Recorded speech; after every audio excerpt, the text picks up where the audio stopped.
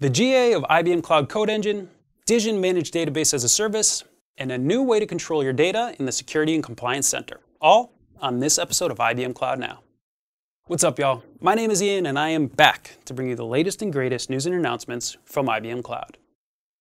You guys have heard me talk about IBM Cloud Code Engine in previous episodes, and I'm really excited to announce that the service is now generally available. Code Engine is a fully managed runtime where you can go live in seconds without having to size, deploy, secure, manage, or decommission any underlying infrastructure. Code Engine will take care of scaling your containers, applications, or batch jobs, and you'll only pay for what you actually use. If you don't have an image, Code Engine will build one for you from your Git repo. The build process is automated, and you choose whether to use a Docker file or a cloud-native build pack. Best of all, Code Engine gives you a unified user experience, regardless of the type of workloads you deploy.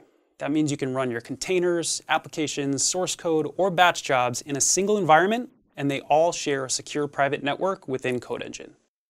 To learn more about how to get started with IBM Cloud Code Engine, check out the link I've got in the description of this video. Next up, I'm excited to introduce Dizzion Managed Desktop as a Service on IBM Cloud. Dizzion Cloud desktops deliver high-performing end-user computing environments from 43 IBM Cloud data centers across the globe.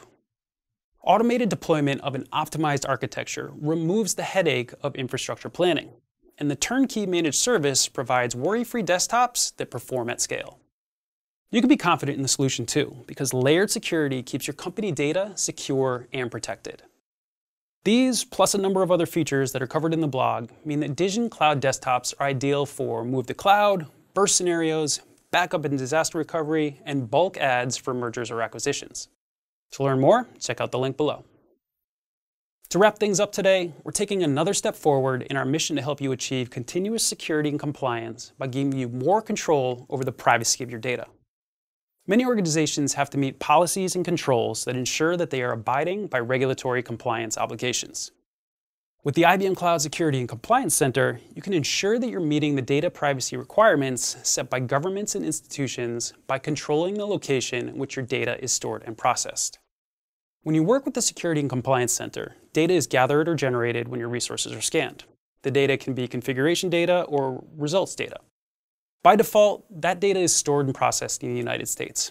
But now, if your organization needs to address specific geographical data privacy requirements, you can change the location to either the United Kingdom or the European Union through a simple process in the UI. For more info on the Security and Compliance Center, hit the link below.